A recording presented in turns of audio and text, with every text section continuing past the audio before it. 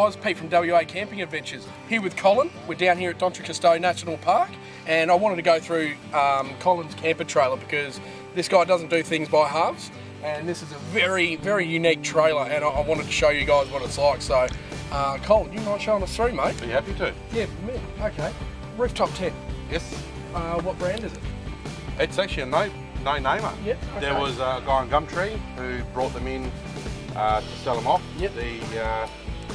At the same time, everyone else jumped on board. Yep. I was at the right place at the right time, and I got it at a steal. Beautiful. So far, so good. It seems to be doing the job. Awesome. And the awning? Awning's a Rhino. They used to be on the Land Cruiser before I went the trailer. Yep. And I've sprung it across. I've modified the fittings so it can fit either side of the trailer. Yeah, you can probably see that clearly. Yep, beautiful. So it no longer lives on the Land Cruiser. It lives solely on the trailer. And you can swap sides. I can swap sides very easily. Awesome. Yeah. That's awesome. All right, awesome. So we'll go around it now. All so what's this for? Just storage fuel. Yep. Yeah, it's just a little compartment made. Yep. And we got stabiliser bars off like off a caravan. So Yep. if I'm on ground or if I have to unhitch the trailer, Yep. it does get a bit top heavy, a bit wonky. Yep. So just slow it in, and because they lock down and keep it all sturdy, so it's not shaking about. Beautiful.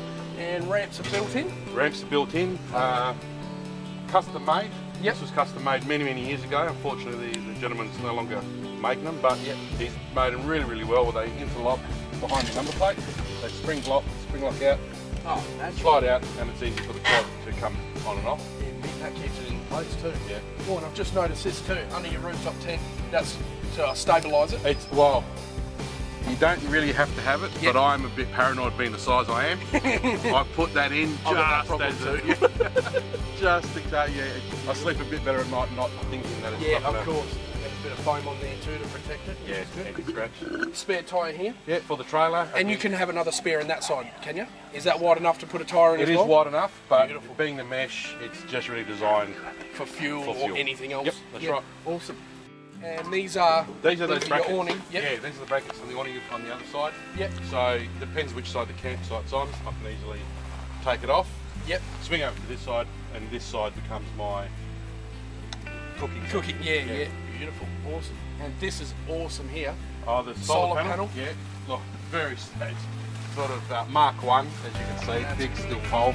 Awesome. That can go into either 4 poles. If I'm playing on this side, it goes the opposite side. Yep. But can I mention that this trailer was made by the boys out at MW Steel in Maddington. Yep. They helped design the trailer, they fabricated the trailer, they put it together. They've made it really sturdy. Yep. I've really got to say cheers, guys. I'm absolutely wrapped in your design. Yep. They've even gone to the point where they've extended out the box and they've given me extra storage, which is perfect for the water bottles, another jerry can, as well as a generator. And possibly a tyre too, again, couldn't you? If you want to, If you want to, I suppose you could. But the way it's set up, I've got extra water, generator of fuel, all sits in there nice and sturdy. Yep. Don't have to tie anything down, slip in, slip out. Beautiful. That's good. I'm pretty lazy when it comes to I'm right there with you, I noticed also, I can attest to the strength of this trailer. I'll put some footage in now of us cruising up this bloody hill today, and it was bouncing everywhere, and I can't believe something's not twisted, to be honest with you, but absolutely awesome. So, moving around, we've got a large toolbox here. Yeah, it looks like you have a battery in there as well. I don't know, you call it the hub of the trailer. Yeah, beautiful. You've got the solar control panel underneath, which directs out into an LED light, so at night you can quickly switch on to see what you're doing. That sends power up, which you'll see shortly on the opposite side. That's the main, so it's the side I prefer to be working at. Yeah, gotcha. Because you got the water tank and all that there, which we'll have a look. Mainly, but for some reason I'm comfortable on that side. Yeah, but gotcha. if I need to swing this side, very easy. Beautiful. And long drawbar. I noticed you got a nice one for ease of reversing. Yes. Beautiful. Reversing, towing. If I need to jackknife and get out of a tight situation, it's best investment I ever do. Yeah, beautiful. All my trailers I've ever done, I always go for the extra long. Yep. It does sometimes look silly, but it does get me out of a lot of things. Nah, it looks me. Yeah, so. Alright, we'll go around the other side, eh? Check the other side out. Beautiful. Right, we're on the other side of the trailer now. There's a couple of nice little gadgets here that I wanted to find out for myself what they are, because it looks pretty interesting. So, alright, Cole, I'm looking straight at that power box. Power box here. Yeah, alright. Again, it's the small hub. Yep. All compliments of J-Car. Yes. So everything you see there is from J-Car. So Did you wire that yourself? I've made it all myself. That is yeah. amazing. I've tinkered around. I enjoyed a tinker. Obviously a voltage gauge, Yep. cigarette socket, USB charge kit. Awesome. I have put in like a speaker cable Yeah, nice. Yeah. switches. If something breaks, something snaps, I can easily splice the wire and get it cranking again. More for LED for lights and bits and pieces. Yep. And also the switches for, I've got LED strips on all three sides. Oh, beautiful. The front and both sides. Yep. So when I'm cooking, again, I can choose which side I'm going to be on. Magic. And I've just noticed down here, 12 volt on both sides of the trailer. Oh, mint. That's controlled from the inside. Again, if I want extra accessories, extra toys, I can quickly plug in. Awesome. And an Anderson plug. Now the Anderson plug, I've done it as a jump start from the battery, so if it's there just in case. Don't know what for, but it's there. That's magic. No, that's a good idea. Yeah, absolutely. No, awesome. And up here I see we've got a table built in. Well, very, again, basic Mark 1. It seems to be working quite well. It's actually lasted me a couple of years.